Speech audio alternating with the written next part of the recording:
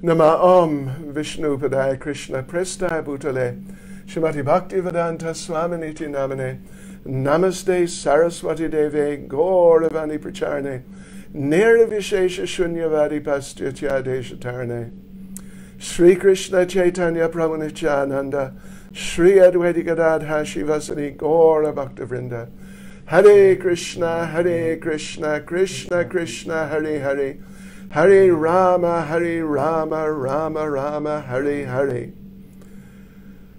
Vanchakalpatarubhyascha kripa sindhubhya evacha patitanam pavanebhyo vaishnavebhyo namo namaha. Hare Krishna. Okay, very good, very good. Verse 2 is very important, very instructive verse. Let's see how far we get with it this evening. Now, we have 3 cameras here. If there was just one camera, I would sort of be looking at you very regularly. But we have to look at the 3 cameras. And anyway, what can you do? Because we got one Facebook Live camera. We've got one Instagram camera. We've got one high-definition video, high-quality camera recording a big widescreen format. All right. So let's begin. Nectar of Instruction, verse 2. And let me just remind you that questions, we welcome questions. We want questions. But what you must do is write your questions in the little sort of, what you call it, the feed, the stream of little messages that are coming up on the screen regularly. You must write your questions there. And Premagni Devi Dasi will collect them from Facebook Live. And Kirti Kumari Radhe will collect them from Instagram each day. And I have a feeling we can finish verse 2, not today, but certainly by tomorrow night. And possibly during the course of the evening tomorrow. I mean, let's just see how it goes. So in other words, think and get your questions together, because as soon as we finish verse 2, we'll just do the questions from verse 2. Okay, so here we go, devotees. Nectar of Instruction, verse 2.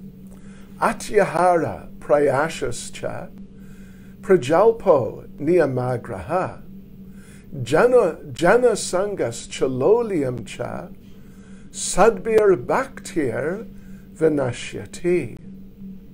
Translation. One's devotional service is spoiled when he becomes too entangled in the following 6 activities.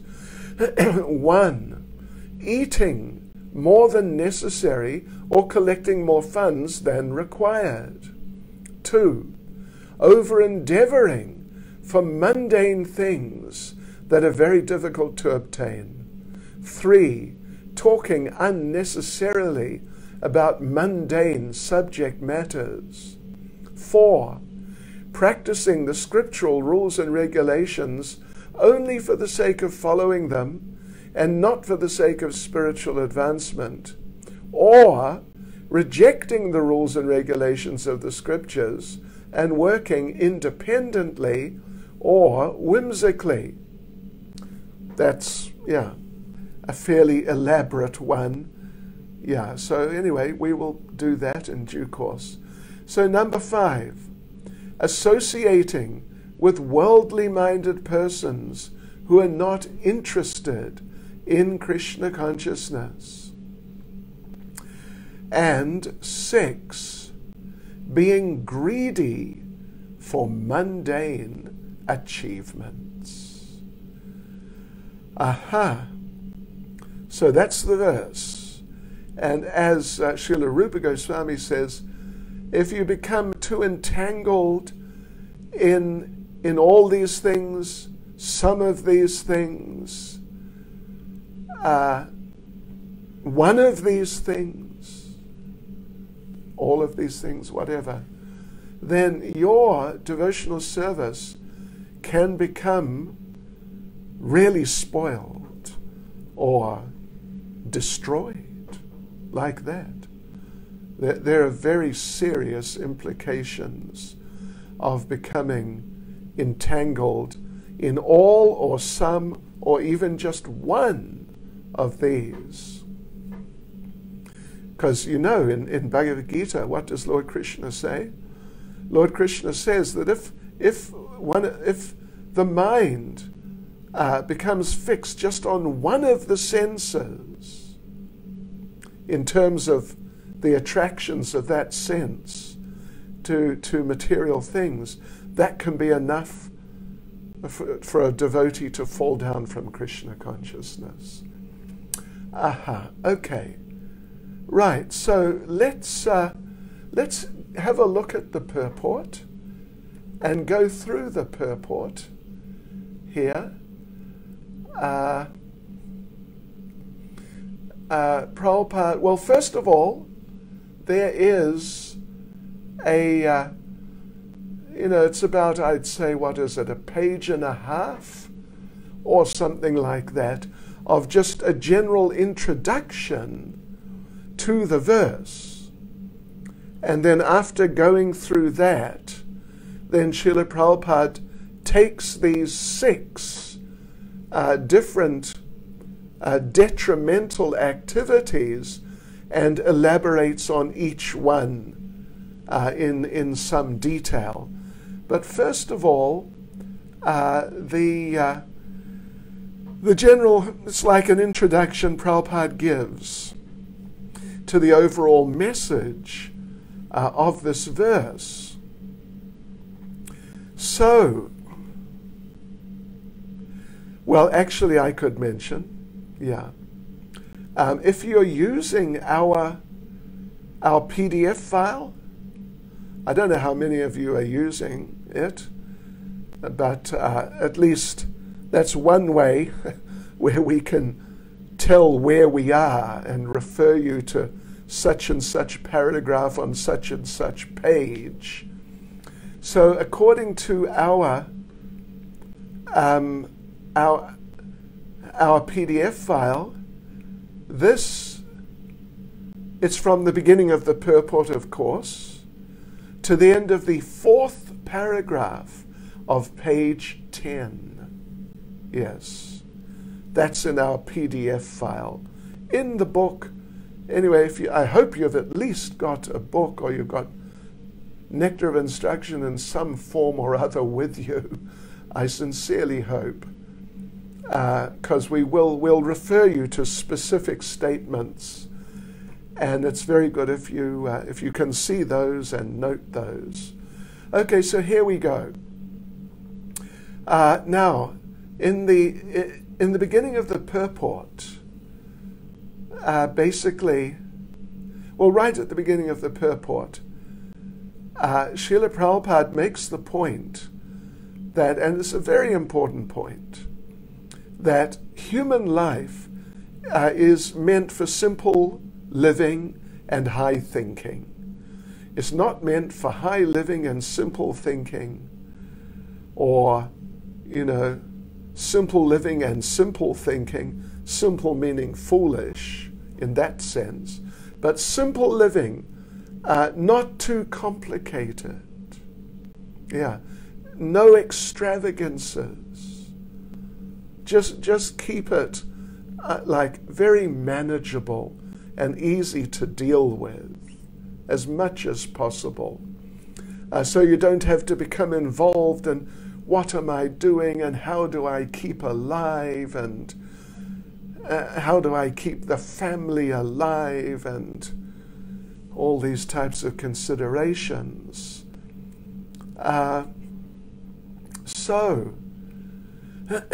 So yeah, that's the first thing. Prabhupada actually says plain living and high thinking.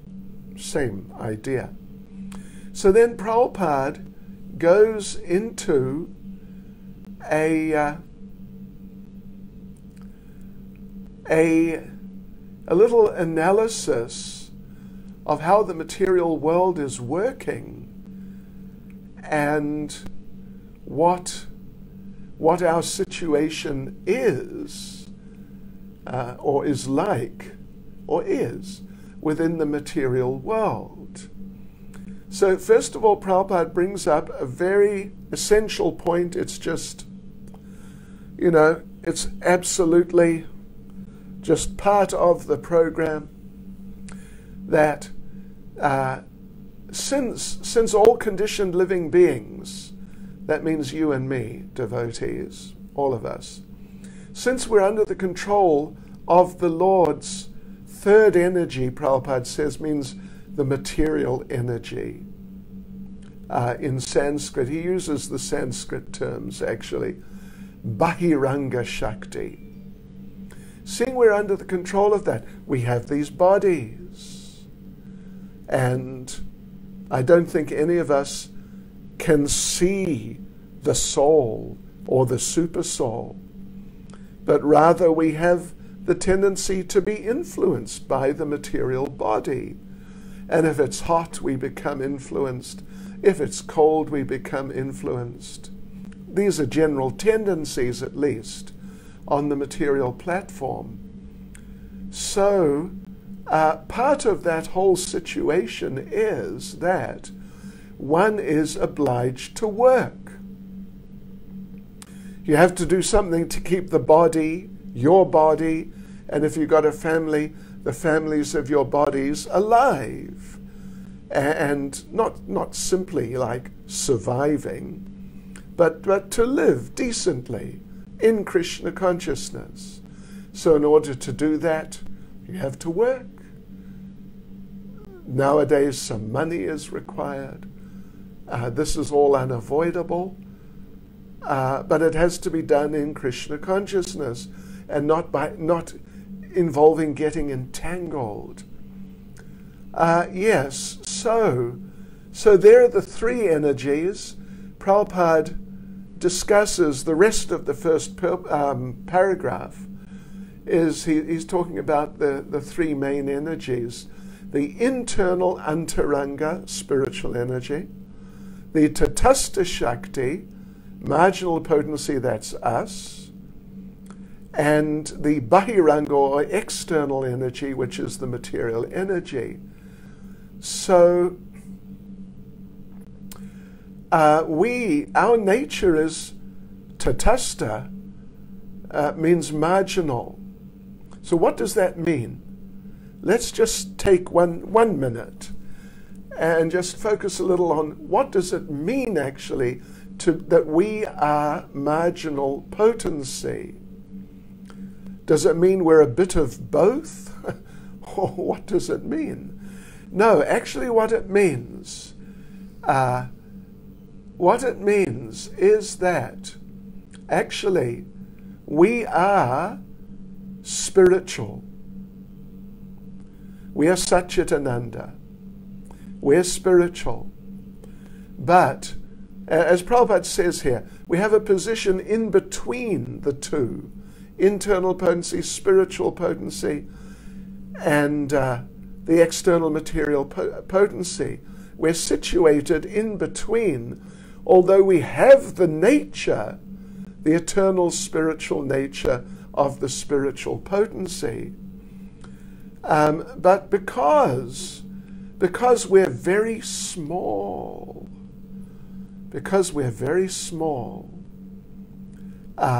we can become influenced. Because we're very small, and we can misuse our minute independence. For these reasons, there is, you could say, a susceptibility or a possibility are falling under the influence of the external energy, although it is quite different from us. The internal energy, that's more our natural position. That's where everything works nicely for us. Being fully engaged in devotional service in the eternal spiritual world, where there's full knowledge, and our nature as being fully knowledgeable, it's manifest and bliss. That is us. We share that nature in our little way with the internal spiritual potency. But because we are so small, we have that tendency, or possibility at least, of becoming influenced by the external energy, even though it's quite foreign to us. It's just not our place. We just don't belong there. But it's possible for us somehow to think that we do, and then to try to fit into material life. But because we are not material, because we are actually spiritual, Satchitananda, then when we try to fit into material life, we fail. Yeah, there may be some very limited success, but generally, material life for the conditioned soul is really quite difficult. Just have a look at the great majority of this planet right now, and you'll see what difficulty. It is just amazing. All right, anyway. So, yeah. So, but then Prabhupada goes on to quote, we're still in the first paragraph, Bhagavad Gita, famous verse 9:13. Mahatmanastu mam parta daimam prakritamashuta bhajanchananya manaso gyatva bhutadim avyayam. O son of Prita, those who are not deluded, the great souls, are under the protection of the divine nature. They're fully engaged in devotional service because they know me as the Supreme Personality of Godhead, original and inexhaustible. Are you buffering? I can't believe it. No, you're not buffering, but some people in Facebook land say they're buffering. They definitely shouldn't be. Well, I don't really know what to do about that, other than we just pray to the Lord and carry on. Okay. All right then. Yeah. So, yeah, this is now concluding the first paragraph. We're going step by step through the purport. So, like we said, when we're under the control of the material energy, life becomes difficult. It is unnatural. We don't fit in. We are eternal, but we find that apparently we're going to die. The body means the body's going to die, but we're conditioned. We're under the control of material nature, so we think we're going to die. Oh, that's very foreign to us. That's completely foreign to us. Death? It's not possible. We're eternal. But it seems like that's our situation. So that's not natural, it's not constitutional, it's not comfortable. So Prabhupada says, as he's presenting this Bhagavad Gita verse, Prabhupada says, when the living entities are under the control of the internal potency, they display their natural constitutional activity, namely, constant engagement in the devotional service of the Lord. Yeah, so that's what we should do. This verse, of course, number 2, is a warning verse. Watch out. You know, you should be doing something, engaging in devotional service, becoming Krishna conscious. You should be doing that. But watch out. You've got these six types of traps which you can fall into. So to elaborate further, Srila Prabhupada goes on, we're now in the second paragraph, to contrast the materialistic people with the devotees. In that verse from Bhagavad Gita, Krishna has used the term Mahatma for the devotees. Mahatma means great soul, or someone who is spiritually advanced, spiritually developed.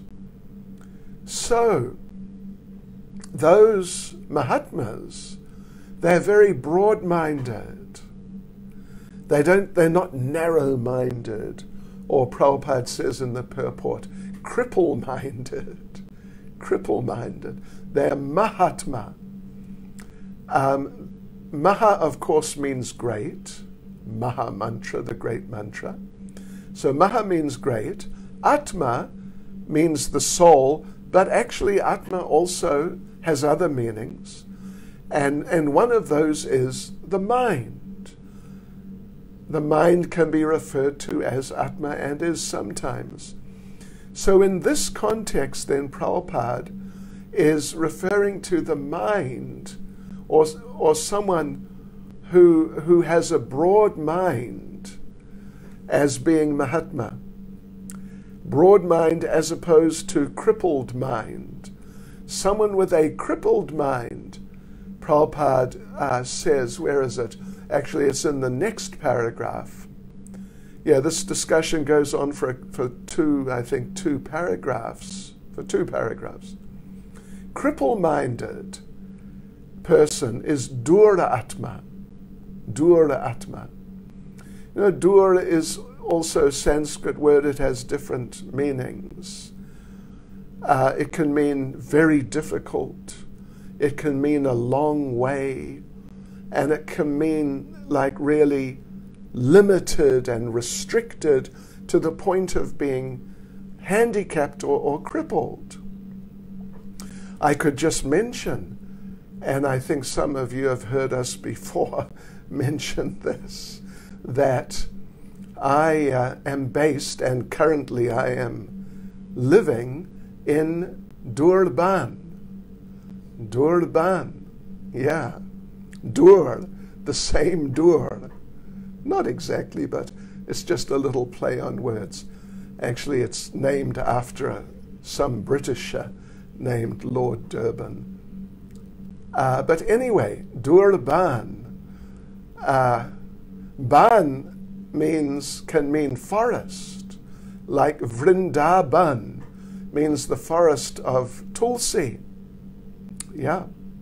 So Durban can be taken to mean, as a little play on words, that forest of Vraj Mandala, which is a long way away. It's the most distant forest. Anyway, don't mind me bringing that up. Yeah, Durban.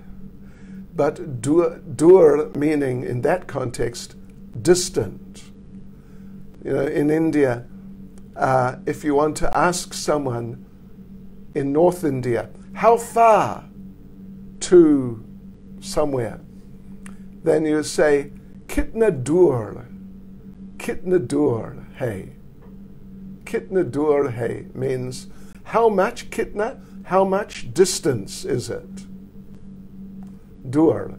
But now dur is being used in the context, in the sense of being very limited, very difficult, restricted, handicapped, or crippled. Yes. Someone with very limited mind. As opposed to the Mahatma, who has a great mind. Atma meaning, being used to mean mind. So the Mahatma is very broad-minded. Of course, our classic example of that was Srila Prabhupada. He was ready practically to fit the whole world in his mind, in his heart. There was a place for everyone. Even Prabhupada himself said that I have one problem. My problem is I cannot think small.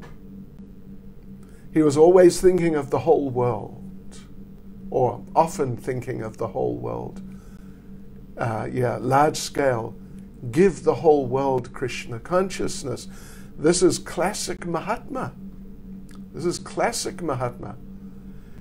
Not just a certain group of people like Indian or Hindi speaking or Bengali speaking or Tamil speaking, just a particular group or subgroup, but everyone.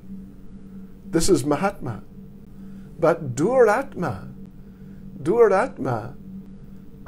is a very different sort of person. Cripple-minded, very limited. Ultimately it means, you know what it means ultimately? It means they can only see themselves. So even if they're in a family situation, for example, they're really seeing things in terms of themselves. What am I going to get out of this? So this is narrow-minded, cripple-minded. Actually, when I was young,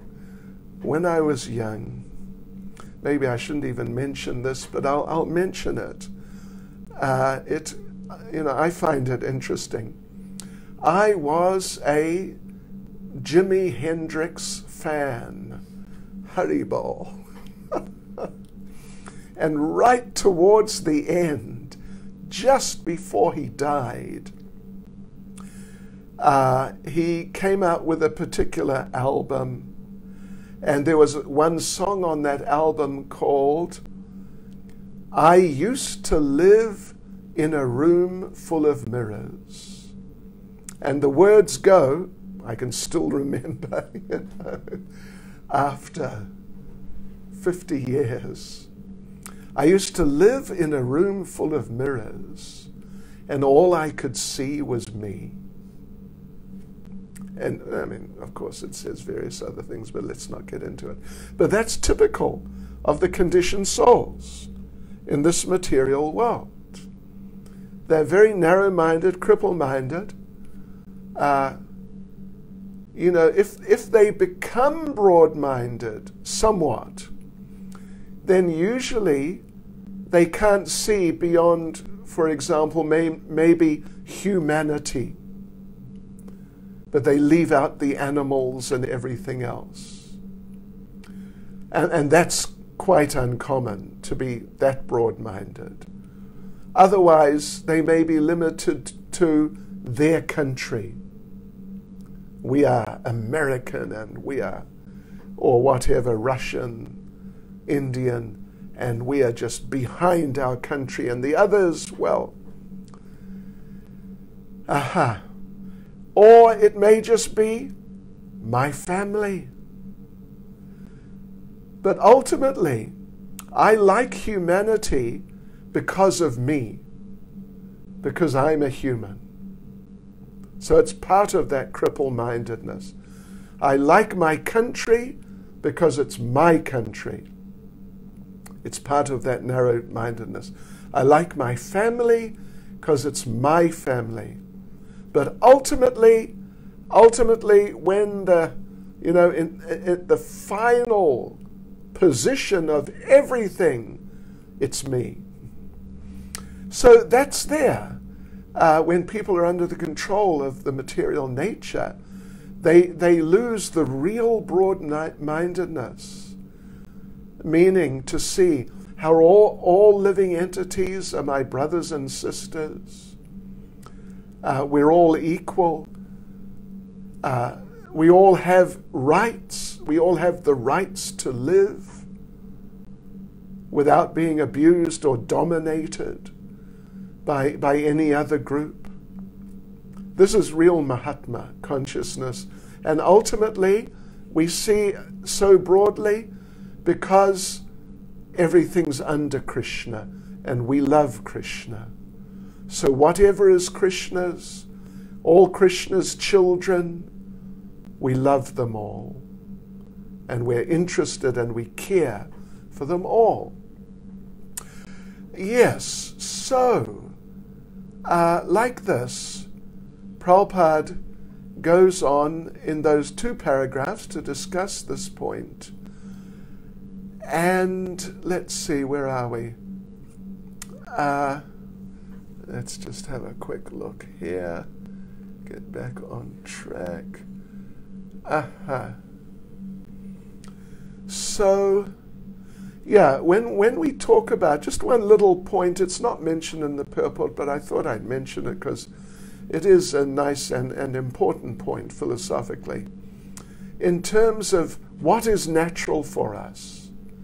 Is it natural for us to be living in material life, aging, struggling, dealing with health situations, financial situations, social situations and whatnot? Is that our natural position, or is our natural position to be under, as Krishna says in that verse 9:13, Daivim Prakritim, Ashrita, under the shelter, the Ashrita of the Daivi Prakriti, the divine spiritual nature? What is really our natural position? So there is a definitive verse which Lord Chaitanya speaks in Chaitanya Charitamrita, and which, I didn't write down the number of the verse, I'm afraid, but I mean, I'm sure you can find it. If not, you can ask me and I'll just look it up. But this is actually, it's 2 verses in Chaitanya Charitamrita.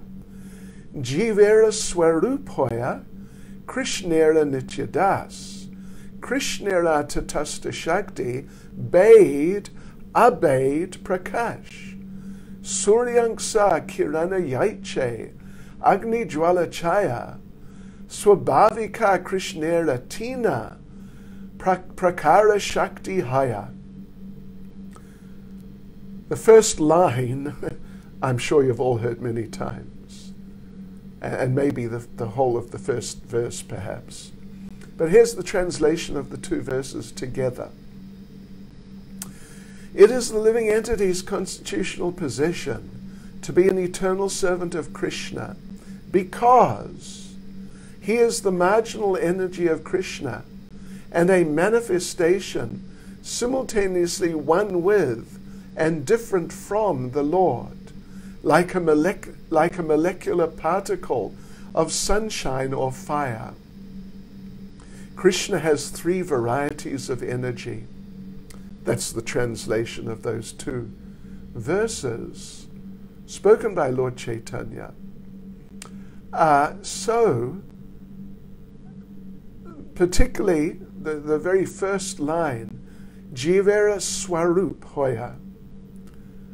Swarup means, well, swa literally means your own, your very own, or whatever it is you're talking about, its own or his own or her very own, just intrinsically part of that person or thing. Yeah, that's swarup, that's swa.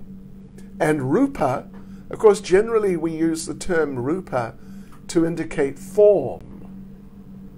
But rupa can also mean, like these Sanskrit words, they usually have some other meanings which can be utilized in suitable circumstances.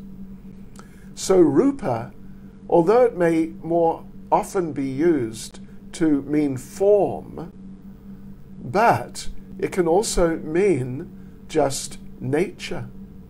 Yes, it also means nature.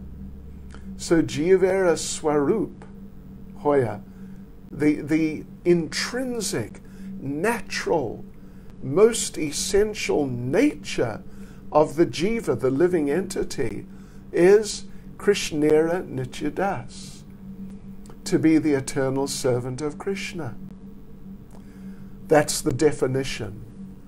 So even though we're marginal, even though we're marginal in tendency, we're marginal sort of in possibility, potential, but actually in terms of our construction, what we are made of, we are internal potency, and our personality, our character, our natural inclination in terms of activity and life is to serve Krishna. Okay, so let us move on now. What will we do? Yeah, let's try and just finish off this this sort of introductory part. I think we can do it fairly easily here. Let's just see, where are we? Okay, yeah. So we're back in the purport now. Prabhupada gave a couple of paragraphs to discussing Mahatma and Duratma, someone who's under the protection of the internal potency, naturally situated as a devotee, and someone who's under the control of the external potency and has become limited and restricted in all sorts of ways. So then Prabhupada goes on to elaborate a little further about the nature of the Duratma, the cripple-minded, materially conditioned soul.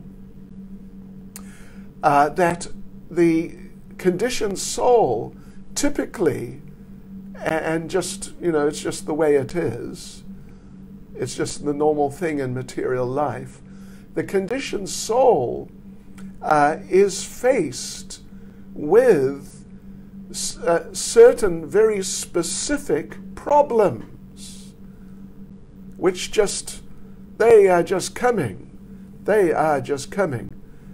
regularly, and they're like a fixture in the life of the Duratma, the cripple-minded, narrow-minded, conditioned soul. So there's particularly three. Well, there's three. It's one way of looking at the situation. There are other ways, and Prabhupada goes on in the next paragraph. But let's just look at this. There's adidaivic difficulties, klesha. The word for difficulty is klesha, suffering. Adidaivic klesha, sufferings caused by the demigods, or just the material nature, you could say, but the material nature is controlled by the demigods. So that's adidaivic klesha. Means, well, how about the coronavirus? How's that? How about earthquake? How about the fires in Australia not long ago? Drought, earthquake, things like this. Then the second one mentioned here is adibhotic klesha, sufferings caused by other living entities, which could just be other humans abusing you and stealing from you and, cheating you in business and whatever along those lines. Or it could be mosquitoes, flies, insects, just other living entities. Other living entities, you could say, interfering in your life. And third is adhyatmic klesha, sufferings caused by your own body and mind. Your own body and mind. Such as mental difficulties and, physical, Prabhupada says, physical infirmities. Yes. So therefore, the duratmas, the narrow-minded people, cripple-minded, they're suffering regularly. Sometimes a combination of those three. Sometimes two. Sometimes all three at once. Yeah. Or sometimes one of them, but in different ways at the same time. But Prabhupada goes on to say a slightly different perspective, same idea, but just different perspective, that really the main difficulty facing the conditioned souls is the repetition of birth, death, old age, and disease. As Krishna says in Bhagavad Gita, Janma mrityu jara vyadi, dukkha dosha anudarshanam. Janma, birth, mrityu, death, jara, old age, vyadhi, disease. Birth, death, old age, and disease. Dukkha, miseries. These miseries. Duk anudarshanam. When you're living in the material world, you get the darshan. You get the darshan. You all know what darshan means. Normally it's we apply it to seeing deities, but if you just want to, in India, if you just want to walk into someone's house or onto their land and just have a look, then you ask if you can have darshan. So a different type of darshan. This is the darshan of sufferings. Janma mrityu jara vyadi dukkha dosha anudarshana. Yes, so like this is going on. Everything is going on.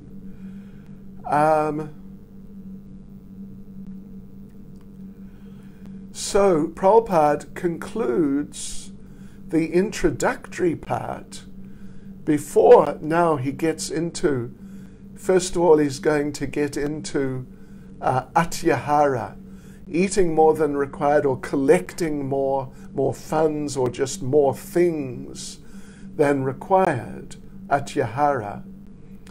But just before he does, Prabhupada makes the point, let me just read it, that in the material world one has to work for the maintenance of the body and soul. But how can one perform such work in a way that is favorable for the execution of Krishna consciousness? In the context of this verse, meaning avoiding those six things. Avoiding those six things which have been listed out in the verse. So then Prabhupada, and we'll start off from there tomorrow night, Prabhupada goes then into discussing the six pretty much one by one. There's a bit of back and forth, but he definitely addresses all six quite clearly. And we'll look at that tomorrow night. Before we go, let me just read the verse again just to refresh ourselves. What are we dealing with here? What are we discussing? Atyahara prayashascha prajalpo niyamagraha janasangascha lolyam cha shadbir bhaktir vinashati. One's devotional service is spoiled when he becomes too entangled in the following six activities. 1. Eating more than necessary or collecting more funds than required, or just collecting more stuff than required. 2. Endeavoring for mundane things that are very difficult to obtain. 3. Talking unnecessarily about mundane subject matters. 4. And this is the more complicated one. Practicing the rules and regulations only for the sake of following them and not for the sake of spiritual advancement, or rejecting the rules and regulations of the scriptures and working independently or whimsically.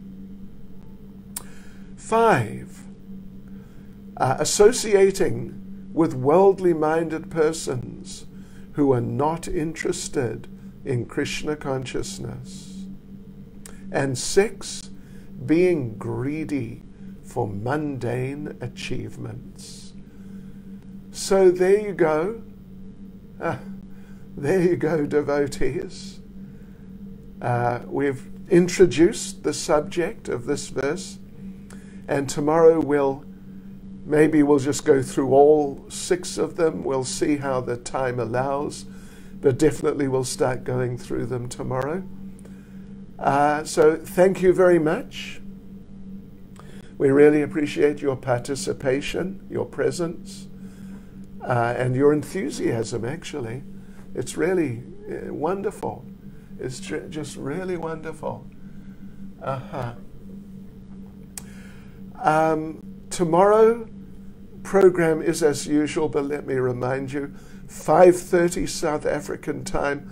Actually, as soon as I've chanted Gayatri after Mangalarati, which normally means, 5:15, 5:17, then I'll just switch on the cameras and we'll chant Japa till 7. And then again, of course, at 5 o'clock South African time, Japa, and 6 o'clock, this is evening, 6 o'clock evening South African time, we continue on with the discussion of verse 2 of Nectar of Instruction. So again, thank you so much. We really appreciate your participation. Look forward to seeing you tomorrow. Srila Prabhupada Ki. Jai. Hare Krishna.